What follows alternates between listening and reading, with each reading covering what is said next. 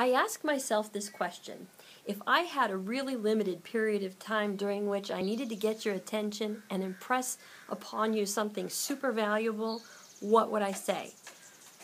First thought, sitting is the new smoking. We used to think smoking was cool. They used to even advocate how smoking was good for you.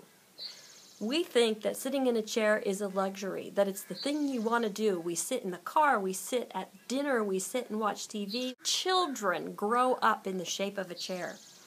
But you gotta know something. It puts kinks in your hoses. When you sit down, you now are only using enough core strength to support your body from your butt to your head.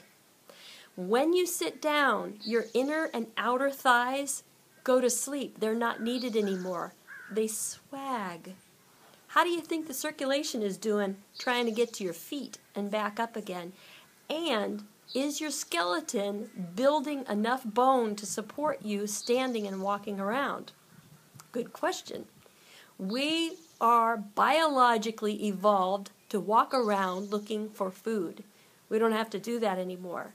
So I want to encourage you to walk, and instead of sitting, squat.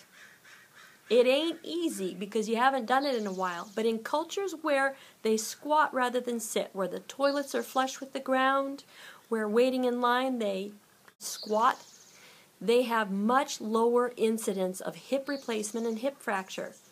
Something for the baby boomers to think about. You make up 26% of the population, and you're not just accepting that getting old and decrepit is inevitable. It isn't. And there's a first step for you. Thanks for your time.